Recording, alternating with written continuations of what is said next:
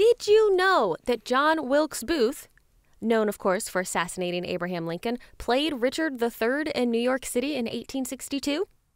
What? Yeah, he was a member of one of the most distinguished acting families in America in the 19th century. He had a brother, Edwin, who was much more famous than him, and a seriously famous father, Junius Brutus Booth, who was best known for playing Spartacus in the 1831 play Gladiator. I will say this. It shows that acting isn't the only way to get famous.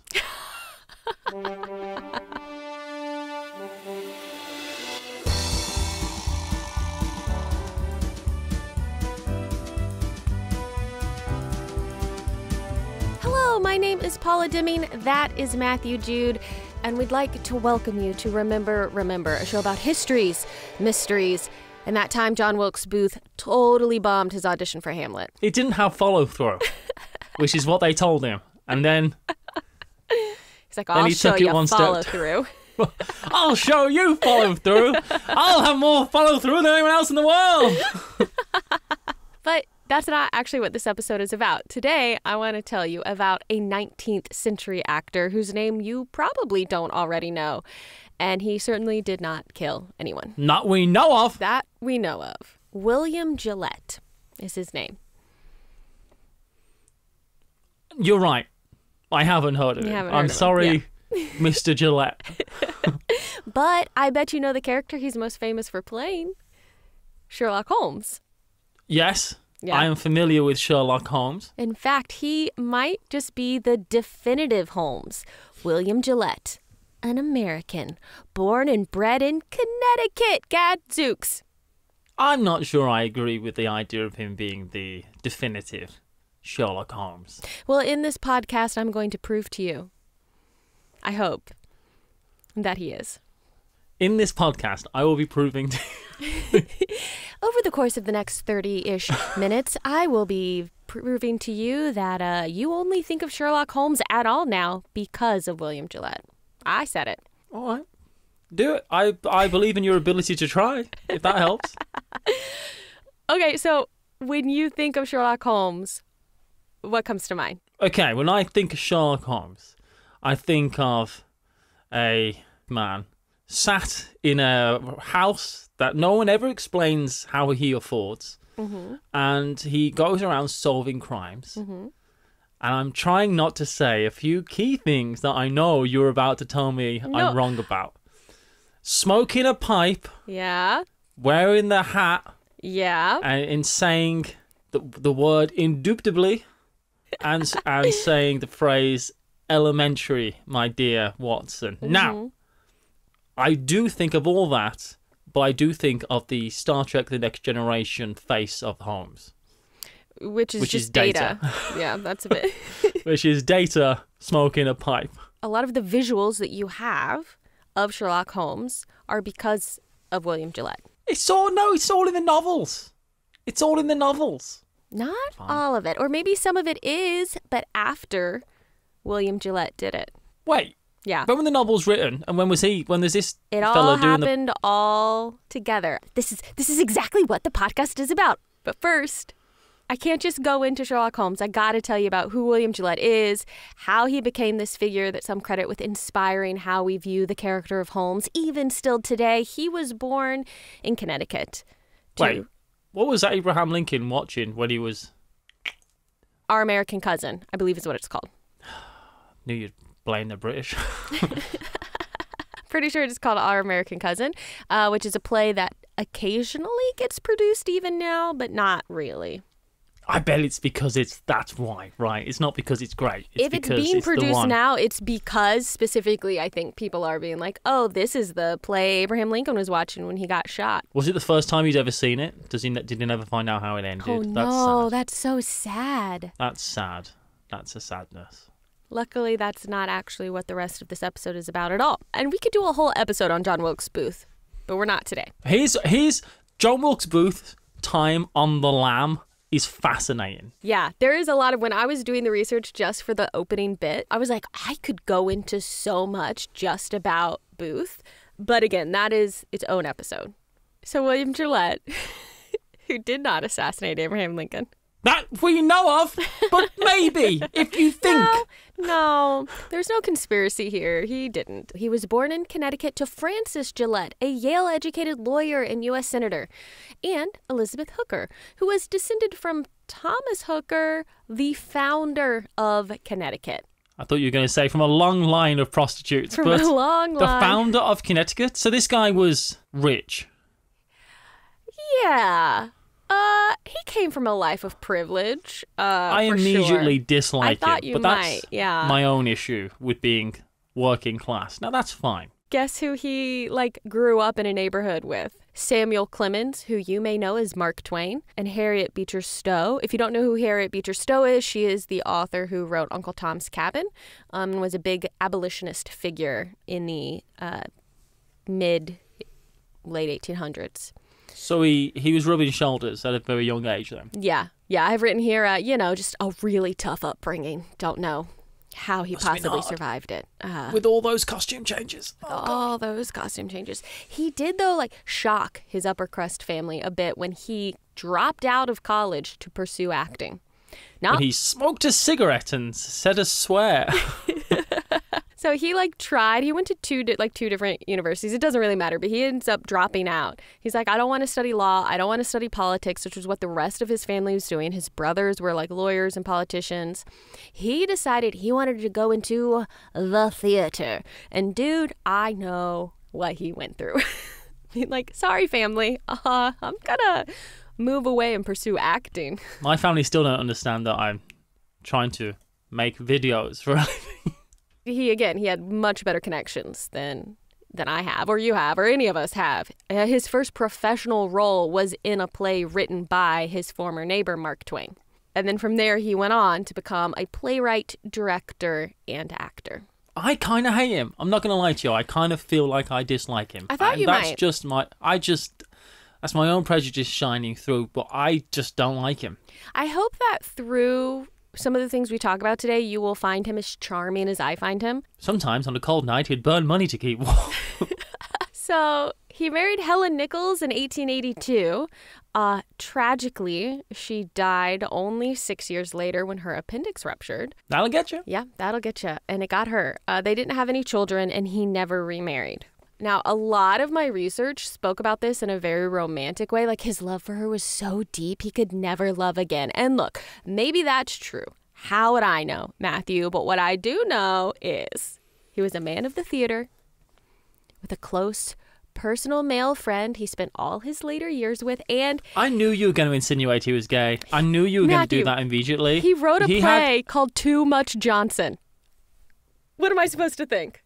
Well, first of all, you can never have too much Johnson. Let's be honest about that. That doesn't make a lick of sense. But just because he was in the theatre doesn't mean he was a closeted homosexual. That's fair enough. No, absolutely not.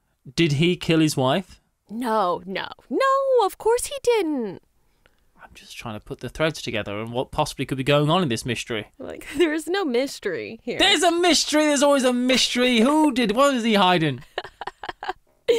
Okay, anyway, his romantic life aside, and it's none of my business anyhow. I just can't get over this play called Too Much Johnson. And that's just me. That's a me problem. Too much Johnson or too many Johnson? Too much Johnson. Too much Johnson. What was the play about? I have no idea. I don't think it's about too many Johnsons in the sense, in the rude sense that I'm thinking of it. In the common vernacular. In the slang, in the Urban Dictionary kind of way. This is Dick, this is Roger, this is Johnson. You're all welcome inside. Come on in. So Gillette is making a name for himself in the American theater during a time when the British theater scene really looks down its nose at theater in America. The style of the time was very melodramatic, but Gillette began to shift that. His performances were naturalistic and conversational, and he coined a phrase that any actors listening to this right now will be very familiar with, which is the illusion of the first time. He didn't want to sound like he was reciting a speech, but actually having thoughts and conversations as though they'd never happened before, which is, of course, how we approach acting now. But at this point in time, that's just not how people were doing things. Look, here's the thing, right? The British style of acting was the only avenue for anyone to get any emotions out, full stop. So you had to be melodramatic. You needed to get it out. They've been desperate to cry their entire lives. Now it's their first finally to get a chance. They finally get a chance while pretending to be someone else. Yeah, where it's proper. I actually think that is the true power of theater and performance and acting at all, is the ability to allow people to experience vicarious emotions that they aren't comfortable experiencing in their own lives. But that is a whole side tangent. I won't do it. I won't experience emotions. Yeah, I'm against it. I don't like any of them. I think emotions are terrible things. I think if you can, you should stuff them down, bury them down as far as you can, and hide them behind a layer of cynicism and sarcasm. The emotions that Matthew Jude is comfortable feeling is suspicion, indignation. Two of my favourite emotions. That and erotic investigation. Those are the three things I'm willing to experience. And shame, obviously. Obviously, to follow the erotic investigation, of course, yeah. He also made advancements in tech for live theater. He designed his shows with naturalistic lighting that faded up and down between scenes, which is, of course, now a standard convention, but it's not what they were doing then. And he designed a new way to mimic the sound of horse hooves on stage. Were coconuts slammed onto slabs of marble good enough for Gillette? Heck no. No, he cut the legs off real horses and had 3 men smash them against the cobbles outside. He's very method. No, his device was much more realistic. I have this horrifying image now in my head. But so he had these like clappers that would be used against different materials that could represent the different surfaces the horses were traveling over. He really wanted everything to be like as real as possible. Which, again, just wasn't, at least in the American theater at the time, wasn't what people were doing. If you can't tell, I think he's fascinating. You're blaming the American theatre's problems on the British, and that's interesting. No, I'm blaming the American theater's problems on America. The Brits were also like, this stuff is not good. Y'all are over the top. Why are you acting? You know? I am an actor. Shakespeare's not supposed to sound like that. Okay, let's fast forward a bit, right? The year is 1897, and Sir Arthur Conan Doyle is starting to regret sending his wildly popular detective over a waterfall. I told you eventually we'd get to Sherlock Holmes. So Sherlock Holmes pays the bills, right? And Doyle would like to be able to pay more of those bills, but he'd killed the character in 1893 in the short story The Final Problem. It's a bit on the nose, isn't it? Yeah, so he killed him off because he was like, I'm tired. I feel stuck. I don't want to write this character anymore. It's the kind of thing where you write a mystery so complicated that you've got no way of knowing how to solve it. Didn't Mark Twain do that in a book? He wrote a book. It was like, do you know what? There's no solving this. This predicament that they've all got into is just impossible. I'm just going to finish the story here and you can imagine the ending yourself. I have no idea, really? Yeah, that's fascinating. I'm pretty sure. So yeah, he was tired of Holmes. So he was like, I'm just going to kill him and then I won't have to write him anymore. But as often happens, you go, oh no, none of my new stuff is making me any money. People just want Sherlock Holmes and I'd like more money. So... oh no, my livelihood. Oh no, what did I do?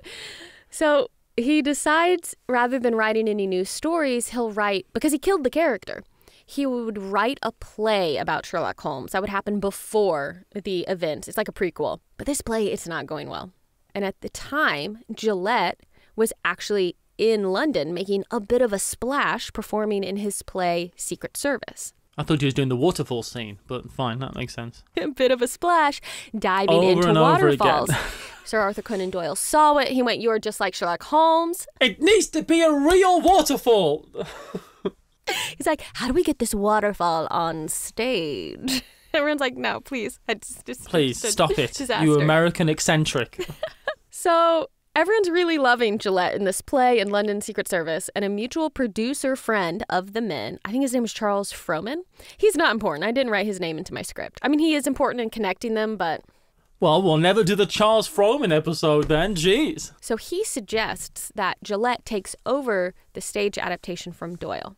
And he did, kicking off a lifelong friendship between the two men. So as a total side tangent, okay, in 1914, so this is like fast forward more into the future. Gillette was in London for a play, and some Scotland Yard detectives thought he looked suspicious for some reason and searched his hotel room. They found plans for the British embassy in Paris, and so they arrested him because they thought he was a spy. Gillette tried to explain that he's like, no, I'm in a play. Maybe you've heard of it. It's called Diplomacy, and I'm about to take it from London back to America, and there's a scene with this embassy, and so I just have drawings of the embassy, so I knew how to recreate it on stage, and they wouldn't believe him until Arthur Conan Doyle called Scotland Yard and vouched for Gillette, and he was finally released. I'm just doing a play about this North Korean reactor. I don't know why this is even an issue. I just have these detailed schematics because I want to recreate it on Broadway. What's the big deal? What's the big deal? I need to know how to make a gun. Look, that's part of the shop. I need to know, I'm looking up the Anarchist Cookbook, but it's not because I'm making anything. No, I need to know what it would be like to know, you know? Oh, it is kind of silly to think, do you really need to, accurately recreate the embassy on stage? Can't you just, imagine how it might look? He was obsessed, though. He sounds like he was just obsessed with it. He was, meticulous detail, right? So, okay, that was a fast-forward side tangent, just to demonstrate their friendship, right? But, okay, we're going to go back to 1898, and the two men begin writing the stage adaptation for Sherlock Holmes, finally meeting in person in 1899. So the story goes that Gillette steps off the train in Surrey, which is where Doyle had an estate, in character, holding up a magnifying glass to Doyle and saying, "I do believe I see an author." And, Doyle ate it up. He was like, "Holmes, you're Sherlock Holmes." It was flattery, right? It's flattery. He wants to ingratiate himself to him and, Did he do a good English accent? Apparently he sounded a bit like how you might imagine Katharine Hepburn sounding. I think he had a bit more of a transatlantic thing he did rather than an actual British accent. So it was kind of an in-between. I wonder if that's where the transatlantic accent comes from stage plays rather than anything else, And then that kind of translated, that kind of went into, probably because if that's how actors were talking, once they started making movies with sound, they just kept doing what they were doing in their stage performances. It's one of those things that everyone was just doing it, so everyone kept on doing it until one day someone realised... this isn't really a natural way to None of us talk like this. So Doyle liked Gillette so much that when Gillette wrote to him and asked if he could introduce a love interest into the play, something that Doyle had previously been adamantly against, Doyle reportedly responded, quote, "You may marry or murder or do what you like with him." So he was like, do whatever you want. He's your character now. I guess it's an erotic love scene in an opium den then for Holmes. So while working on the script, which was combining elements from A Scandal in Bohemia and The Final Problem with a smattering of Study in Scarlet, The Sign of the Four, and The Adventure of the Greek Interpreter, I throw those out for any Holmes heads. What do you think people who love Sherlock Holmes call themselves? Holmesophiles. Holmesophiles. Holmesophiles. I like that. So for any Holmesophiles who are listening right now, I threw those titles in for you. Matthew, I'm imagining you don't really know any of those. I've never read any Sherlock Holmes books, if I'm perfectly honest. Really? I've never been interested in to read one. I read a bunch of them when I was younger, when I was 13 or so. I read a bunch of them. Can I tell you something, Paula? Yeah. The only Sherlock Holmes I've ever watched is the Robert Downey Jr. one. That's it. Really? That's the only... Other than that and Star Trek The Next Generation, those are my two things of Sherlock Holmes I know And you about. never watched the one with Benedict Cumberbatch and... No, the one that I'm not Stephen watching Moffat anything did? with Benedict Cumberbatch in it. Anyone who went to Eton, I'm not watching your show. Sorry. I'm just not. I'm totally serious. Damian Lewis and Eddie Redmayne and all those people, they're all just... Yeah, I am. I'm bitter. But it's just a bunch of rich people who got great opportunities for their being rich. Really, to make it in a lot of ways, you have to be rich or related to someone who has already done it. Although I would argue that Nicolas Cage got to where he is off the back of his own hard work. He's the greatest actor living or dead. Wow. That's quite the statement to make about Nicolas Cage. Then again, that's coming from someone who believes that Fast and Furious is the greatest movie franchise of all time. I don't want your opinion on it. It's just a fact. So now we know where Matthew stands on all of these things. I also think The Matrix is the best trilogy of all time. And that Rumors is the greatest album of all time. Rumors is the greatest album, but that's not going to shock anyone to their very core. But look, okay, here's my segue back into the actual episode topic is... All right. Gillette didn't always have it good, you know? Because while he was working on this script with all those titles mixed in as inspiration, his original and only manuscript was lost in a fire. He had to rewrite the entire script from memory. So that's a setback. I've got sympathy for you there. I really do. I do have... Okay, I have lost like whole documents of things. We've all lost the will to live once or twice doing a long-winded document of some description. I cannot read. I'm glad he rewrote it because I would just be like, no, that's it. This isn't meant to exist. I'm like, screw it! It's not meant to exist. But once he had rewritten it, he had produced a play, Sherlock Holmes, being the hitherto unpublished episode in the career of the great detective and showing his connection with the strange case of Miss Faulkner, based on the characters and incidents created by Sir Arthur Conan Doyle. That's the title. No. It's not the title, though, is it? Well, it ends up getting shortened to just Sherlock Holmes, or Sherlock Holmes and the Strange Case of Miss Faulkner. Yeah. The official title is that whole long thing. It's not, though, is it? It's not. The second one, the shorter one. Let's be honest with ourselves. He needed an editor, it sounds like. Desperately needed someone to edit this thing. Maybe shorten that. Shorten that title. Could you take out 13 or 14 of those middle words, please? So the show opened in London on June 12th, 1899, and then Gillette traveled back to the U.S. to prepare for the American production of the show. The play is a hit with audiences, less so with critics, but what the hell do they know? And Gillette went on to perform the role of Holmes in this play over 1,300 times. That's what annoys me with critics, right? Yeah. 1,300 times, did you just say? Mm-hmm. So it was good enough for him to sell out 1,300 times at a theatre, right? Even if that's a small theatre. It's got to be good enough to put on, even at half capacity. Yeah. You know what I mean? There's still a lot of people. Well, and there are other versions of it that start being performed at the same time with other actors in it. So he's like doing one and then like, well, I can't get to this area of the country with the tour, so another production's going to go over there with different... I mean, it was hugely popular. Do the critics not like it because it's breaking with convention from I think a little. The style of the time? I think a little, yeah. And I think over time, it became much more... well-loved. It's like when everybody says they don't like something, but it's always sold out. You know? Oh, who likes Cadbury's cream eggs? It's like, yeah, well, they keep on making them, so someone's buying them, right?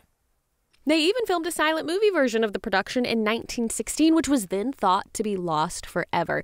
In 2014, it was actually discovered in the storage of the Cinémathèque Française. Yeah, that's how you say that. And restored in 2015. This is so recent that a lot of my research for this episode says things like, the film is now lost to the annals of time and we have no record of it. And that's interesting. I'm talking about it now mostly because it just felt really exciting to read that and be like, it's not lost anymore. I've watched it on YouTube. Like, it exists. And these people who wrote these things didn't even know that it was out there. Sorry. It made me feel very nerdy. Yeah. You can. Is it good? Is it good though? I actually liked it a lot at first because it's a silent film. So at first it was kind of confusing because I don't watch a lot of silent films. But then I got it. I really enjoyed it a lot, actually. I like when you watch silent film behind the scenes stuff and it shows you how they did all the special effects and stuff. And a lot of Charlie Chaplin films, it looks like he's really doing all those stunts. He's on the roller skates and he's leaning behind this building that's hundreds of stories up and stuff. But then the camera pans and you can see exactly how they've done it. And they have this thing where, and we still use this in modern cinema, right? Where you have a miniature set and you have a miniature of a castle. Yeah. Like from a board game or from a war game or something. Yeah. It's painted very intricately and it's very close in shot. And it looks like a giant castle on top of a hill. That type of thing. Mm-hmm. I love that type of effect. That is always going to look better than a CGI castle. So many of the stunts that were done, Charlie Chaplin was incredible. Yeah. Great mustache. Actually, do you know what? Do I have this written in here? Did you know that Charlie Chaplin's first professional acting job was as the role of Billy in the 1899 play Sherlock Holmes? With William Gillette cast him as like Billy the porter who was not named Billy in the he didn't have an actual name in the original stories. We'll get into this. Now I'm just all over the place, but later Doyle actually named the character Billy because he was named that in the play. So Arthur Conan Doyle took a lot of inspiration for Sherlock Holmes from what Gillette was doing with the character there. Yes. Mm-hmm. I don't like how this is going. I feel like I'm being proved wrong. So this film, the silent film, is apparently quite faithful to the original stage production.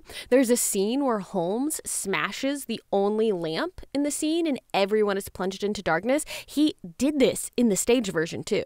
He would just smash the lamp and the whole theater plunged into darkness, and audiences loved it. And that is probably one reason, like we were saying, why critics were like, this is a bit sensational. What's the lamp budget on this thing? They're going through 6 lamps a night. Yeah, like, and he just is The smashing encore is he just comes on and smashes a lamp. Just another one. The play is so popular, people start making spoofs and parodies of it. There's Sherlock Jones, Sherlock Jones, like S-U-R-E, The Remarkable Pipe Dream of Mr. Shylock Holmes. It gets to a point where people see the parodies before they see the real play and then are laughing at things that aren't jokes in the real play because they have already seen it spoofed in the parody. It's so interesting. So all that to say, people all over in all different countries know this play and as such, Gillette's version of Sherlock. The promotional images for the play begin to be the images people associate with the character. Gillette is the model for the illustrations used in the American releases of Doyle's stories. Some of the American publications even used illustrated scenes straight from Gillette's stage production. So when he decided that Holmes should wear a luxurious dressing gown instead of the more threadbare one previously described by Doyle, that's now how everyone pictures Holmes when he's at home. Yeah, he's always wearing a nice dressing gown. Yeah. That's totally Holmes. And I know that. Yeah, he had one always, but it was Gillette who decided. Oh, this is like what Coca-Cola did to Santa Claus, I tell you. When Gillette decided Holmes should have a magnifying glass instead of a little pocket lens because it would show better as a prop on stage, that becomes part of the visual canon. In the stories, Doyle describes Holmes smoking a straight pipe, but Gillette felt that this would block his face on stage and keep him from being able to speak while the pipe was in his mouth, so he changed it to a curved pipe, which makes it into the illustrations for the character. Gillette also popularizes Holmes wearing a deerstalker hat and an Inverness cape because he wore them on stage as the character. Before the play adaptation, Doyle never once wrote a line of dialogue of Sherlock saying, "Elementary, my dear Watson," which we talked about before. Gillette wrote the line, "Elementary, my dear fellow," into his play, which was then tweaked by the 1929 talkie starring Clive Brooke into "Elementary, my dear Watson." I feel like if I read a Sherlock Holmes book, I wouldn't recognize the character. You might not, honestly.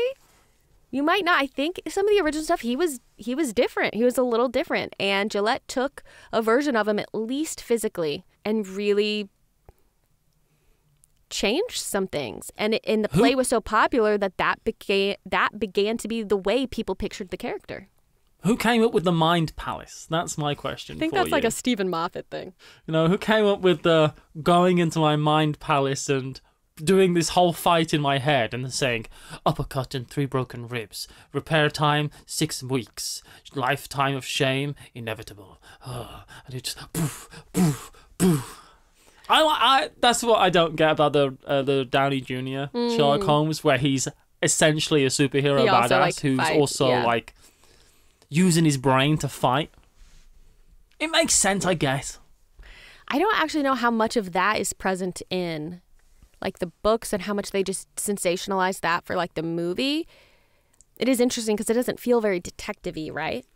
I heard that Sherlock Holmes was the first person to do like, what was it, 10th planet like jiu-jitsu. I really feel like that was he popularized jiu-jitsu. And that's that came that's from a little fact you might not know about Sherlock Holmes yourself. Little fact. I didn't know that. Yep. Thank you. Thank you for also contributing. knew Krav Maga. So people really and truly associated Gillette with Holmes. Orson Welles is quoted as saying, "It's too little to say that William Gillette resembles Sherlock Holmes.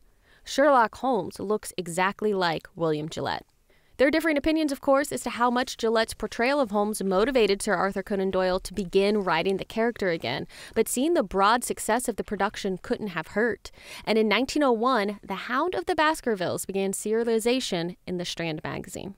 I think it makes perfect sense, right? He'd killed off the character. He didn't want to do Sherlock Holmes anymore, and then I guess Gillette showed him that there was so much life to be had if he could reinvigorate the character. And yeah, I feel... No, I don't know much about this, right, really, but I feel like a lot of the pushback for this type of thing could come from the fact that people who love Arthur Conan Doyle don't want to admit that he wasn't the only person who helped make the character and stuff. And I think the love for Arthur Conan Doyle could kind of like could mire the influence of Gillette. Yeah, maybe. I think you're absolutely right. But if those people looked into it a little bit, they would see that Doyle loved seeing William Gillette bring this character to life. So I actually got to visit Gillette's estate in September. It's a state park in Connecticut, his house that he built in his later years, which is a story for another time. It's pretty incredible. Was he very, very wealthy by the end of it? I have to assume he was. Very, right? very wealthy. Yes. I mean... Is there a trapdoor in that house? There's... he designed everything himself. All the doors are these beautiful, intricate wooden doors that he designed, and they're all different. And he had like mirrors. I bet he was a lot to handle when you're being around him. He sounds like he was. He was a bit of a character. Was he a bit of an eccentric old man? Yeah, he was. He had a lot of cats. Like 20 cats or something. And he had a table with built-in cat toys hanging off of it. Oh. And they all wore little bells so they could hear them when they were coming. And he had mirrors all over the house in places where he could stand in the hall where no one could see him and spy on his guests in the like living room. And do like dramatic entrances. He had a secret door. He did have a secret door where he could do a dramatic entrance when people showed up in the front hall. I have a feeling that as much as Gillette kind of rubbed off on the character of Sherlock Holmes in general, it feels like Sherlock Holmes might have rubbed off on Gillette a little bit. Yeah. As well, you know? Yeah. I think so, absolutely. I think they were just meant to... It was just a perfect fit, you know? It's like Cinderella's shoe or something. It's a perfect fit, the two of them. So one of the things they have at this estate is like correspondence that Gillette had during his life. And so I saw letters that Sir Arthur Conan Doyle and William Gillette wrote to each other. And in one of Doyle's letters to Gillette, he said this: "That your return to the stage should be as Sherlock Holmes is genuinely a source of personal gratification. My only complaint being that you made the poor hero of the anemic printed page a very limp object as compared with the glamour of your own personality, which you infuse into this stage presentiment." Is that a backhanded compliment? No, it's like, my character is just nothing compared to what you do with it. Oh, okay. All right. I truly believe that without William Gillette, we wouldn't have the Sherlock Holmes we have today. I don't even know if that detective would be such an enduring figure in the cultural zeitgeist without him. Absolutely not. There's no way. Yeah. It would have just been some stories that some people would have enjoyed still, probably, but there's no way it would be. Sherlock Holmes is one of the most popular, enduring characters of all time. Well, and you think about Elementary, My Dear Watson, is up there with like certain Shakespearean lines that like people just say and know and reference. Like, it's so ubiquitous. The closest character I can think of to Sherlock Holmes is Robin Hood. People believe that Sherlock Holmes was a real person. You know, there's a statue of Sherlock Holmes at Baker Street outside the tube station, and some people just think that it was a real person because you can go to the house and stuff, right, as well, which we've been into. We just went to the gift shop. We didn't do the tour. We didn't do the tour, but maybe next time we're in London, we'll do it. Maybe next time. You know, and I feel like, of course, Robin Hood was based on a real person, but, you know, we have a fictionalized version of Robin Hood and stuff that people believe to be, like, real, that he was this fox that was great at archery. They think he was a fox. I mean, he was a real fox, if you know what I mean. I don't need to know your sexual awakening, Paula. I don't need to be involved in that in the slightest. But you know what I mean? It's like that kind of character. Yeah. Sherlock Holmes is one of those characters where it's so much more than just a character. Yeah. And there's not many of those that I can think of. Yeah, I agree. I mean, we remember Sherlock Holmes, but do we remember William Gillette? I think we should. Why isn't there a statue of him? Matthew, my next line in this is, I think we should. Why isn't there a statue of him on Baker Street? It shouldn't be a statue of Sherlock Holmes. It should be a statue of William as Sherlock Holmes. Sherlock. Well, one might argue, actually, that picture, that we should find that image of the statue and see, does it look like William Gillette? We'll put it here. If you're watching this on YouTube, we'll put two pictures side by side and we'll see what we all think. Oh, yeah. And by the way, if you listen to this as a podcast, normally that's the format of my preference. There's a YouTube video. It's the whole thing we're doing. Hello. You can see it. And vice versa. There's the podcast version of this if you want, rather. So I'm going to leave us now with another bit of correspondence I saw while visiting Gillette Castle in Connecticut. A letter that he wrote to his niece. Gertrude, darling, I am having a terrible time celebrating your birthday. I got up at 6. Went downstairs 6 at a time, kissed the cat 6 times, ate 6 eggs, and drank 6 cups of coffee. When you get to be 70, it will surely kill me. 70 stairs will break my neck. The cat will scratch me to death if I kiss her 70 times. 70 eggs will turn me into an incubator. And 70 cups of coffee will explode me. So please, put it off as long as you can. Best of birthday wishes, William Gillette. I just thought that was the cutest, sweetest thing. Such a sweet message.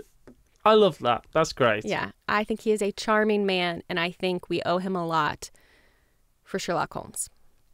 All right, I am thoroughly convinced. I didn't think I was going to be thoroughly convinced, if I'm honest.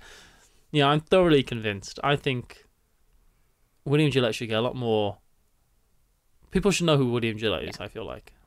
I think if he did more films, the only film he ever did was the silent film adaptation of Sherlock Holmes. And I think if he had done more, we'd probably remember him more. I'm just wondering what his lasting impact on theatre was in general.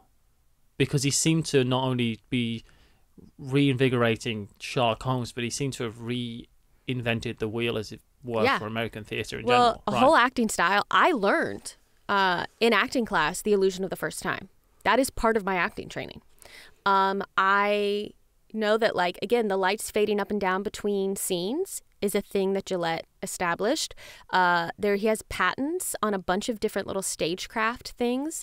He, I think, has a very lasting effect that, again, we don't attribute to him, but in the theater. Yeah, I think he was an incredibly important figure culturally. I bet if I went to the Sherlock Holmes Museum in London and asked the people there if they knew who William Gillette is, they might not even know who he was. It's possible. I'd be curious. I'd be very curious to find out. Thank you so much for watching this YouTube version of our podcast. If you would like to just listen to the podcast, you can find, remember, wherever podcasts are, that's where it'll be. I'll be found. Wherever there is injustice, I'll be there. Wherever there is... No, that's the Three Amigos. You can find us on your podcatcher of choice. Thank you so much, everyone, for being here. If you are here for the first time, this is the first episode. There might not be a lot of other content out right now, but there sure as hell will be more content. And you can find that by subscribing to the channel and that type of thing. We really appreciate you doing that and telling someone else about us. That's always a great way to help. Give the video a like, leave us a comment, let us know, what do you know about Sherlock Holmes? Have you heard of William Gillette before? We'd love to know what you think. Paula, thank you so much for writing this episode. I appreciate the absolute hell out of you. Matthew, thank you so much for listening to the things I wrote in this episode. I appreciate the hell out of you.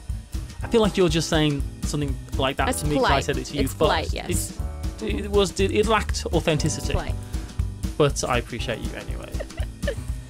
Thanks everyone for watching, and we'll see you next time. Bye. Bye.